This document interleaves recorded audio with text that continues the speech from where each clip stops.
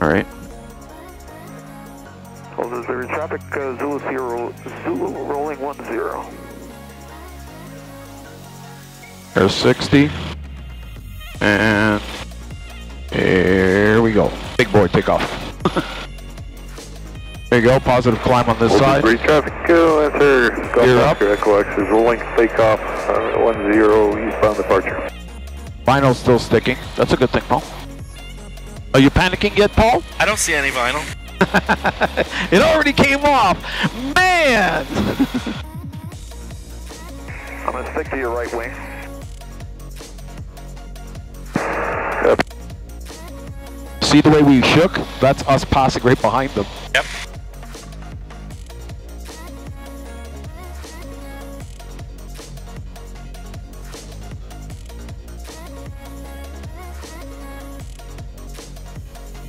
Okay. Now take control, Paul. You got it? I have control. Yeah, I have control. So we're 5,200. Let's bring her up to about 55. Can you see the altitude there? You've also got it down here, okay? I have to get used to the horizon picture. Different, eh? Yep. I'm distracted by the orange and black, to tell you the truth. I'm not used to seeing it there. It's like, what is this? Okay, so I'm going to turn on the autopilot. Okay. Okay. And we're going to do... Oh, wrong place. No. There we go. Engaged. And I'm going to put heading.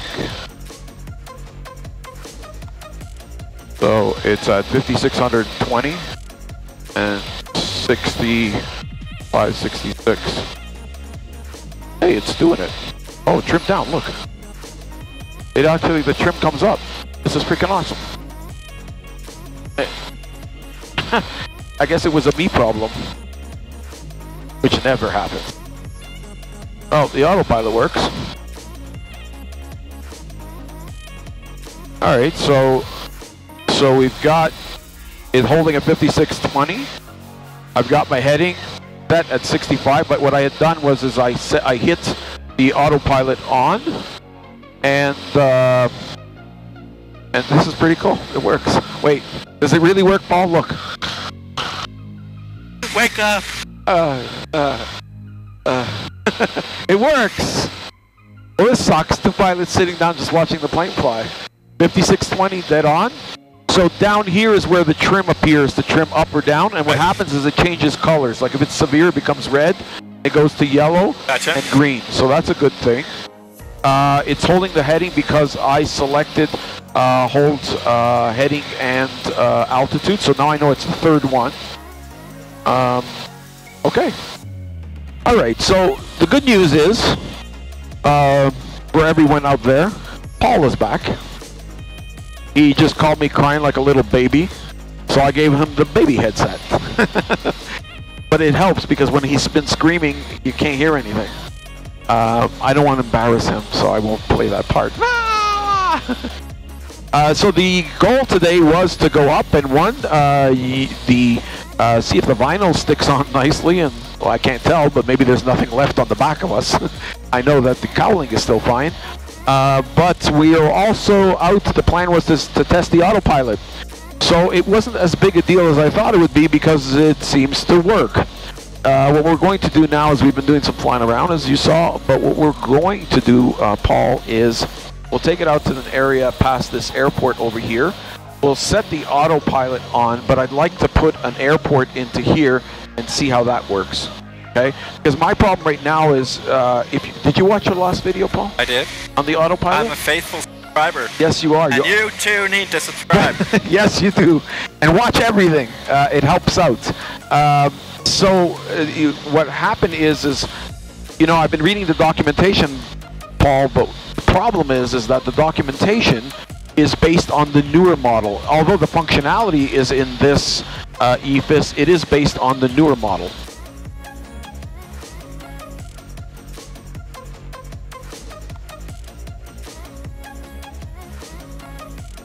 So Tony, you have me flying the plane right now. Yeah. Do you mind if I ask you a question? Yes. What's that spinny thing out the front? You can see it? That's not good. You're not supposed to see it. Oh. It was there before. No, it's your imagination. This is You know, come on. You come up here, you know, you come up with these radical, crazy ideas like there's something there. There's nothing. So this plane does not need a propeller or an engine. What you hear, that sound you hear in the background, Paul, it's my heart. This plane runs on love. And as long as there's love in it, well, I don't believe that shit either. Yeah. So we've got this going, Paul. I've put the autopilot in. I'm quite pleased so far because at worst, even if it all goes to hell, I know this thing will hold my altitude and I can steer with it on the dial over here to select the specific heading. All right, so for everyone, Paul and I have discussed this in advance. The idea here is that it has control right now, and once I turn on the autopilot, obviously I'll have my head in the cockpit and Paul will have his head out and watching, and if he tells me to shut off the autopilot, I shall, as he is my eyes and technically, I guess, pilot in command when we're doing this. Okay.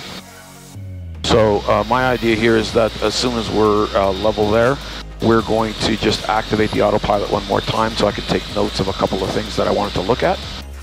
And so you're still flying the plane. I'm turning the power on. The power is on the autopilot. Power on. And by default, what's going to happen is I'm going to click the autopilot switch, the intermittent switch, which will engage the autopilot.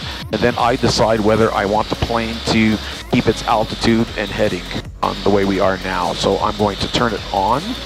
And I establish that S and L hold alt and the heading is exactly what I want. So I will click this. And this should hold us at 5,400 feet with a heading. So this says trim down. You see it's going yellow now. So I've got to trim down. Maybe we'll just give it a little nudge there and see if that helps it a little more. Autopilot coming on. Yeah, runway looks clear. And I want to say, let's do this. 180 altitude hold. So it's going to do 180 degrees altitude hold.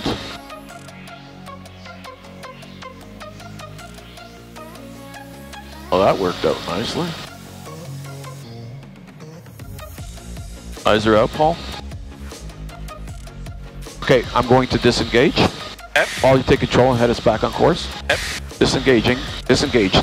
Disengage. Can you see the wind, sir? That's what I'm going to check. Stand by. Alright, so that's cool. So it'll do my turn. So that was it. 180.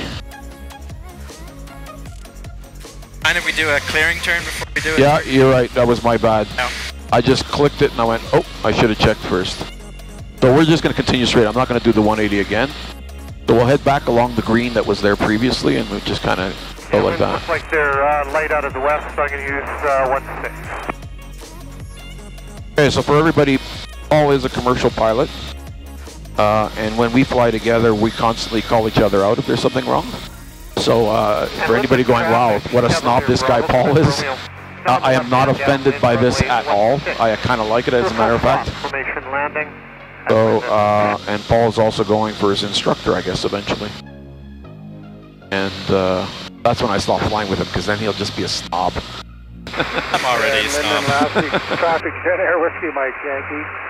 Okay, so we're going to try something. As we're heading north here, I'm going to try something. I want to activate or try to figure out how,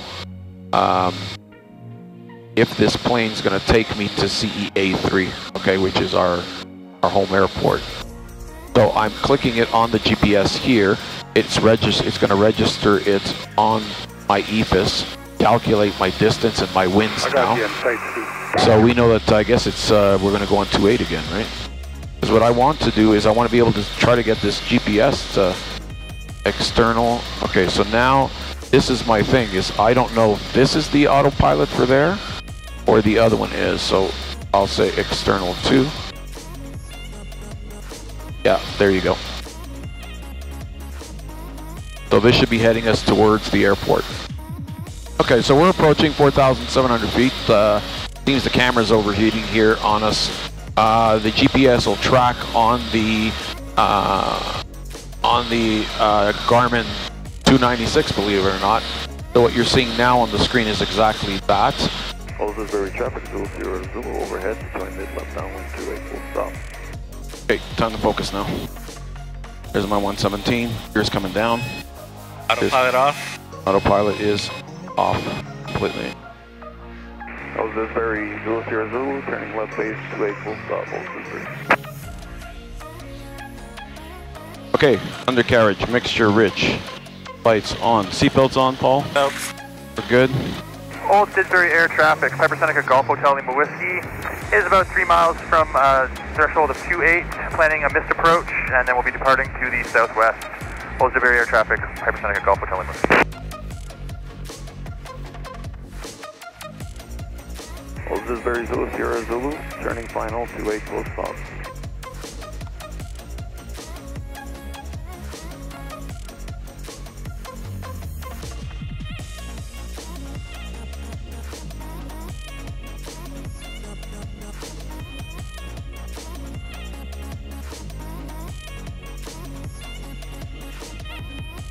The wind is crossing big time.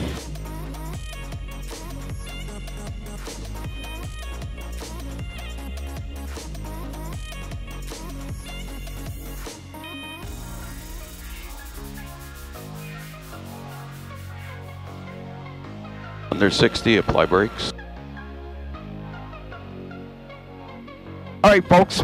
Thanks for joining me one more time. Hopefully this all comes together nicely. Paul, thank you for coming. And thank you. Paul would be flying more often, we hope. Absolutely. This was good. This was good. Now we're going to go inspect the vinyl, see if it came off the plane. The thing we took before pictures. Yeah, thank God. We knew what it looked like before. Looked really good before. All right, everybody. So we'll see you next time. Thanks for joining us. Like, subscribe. Take care.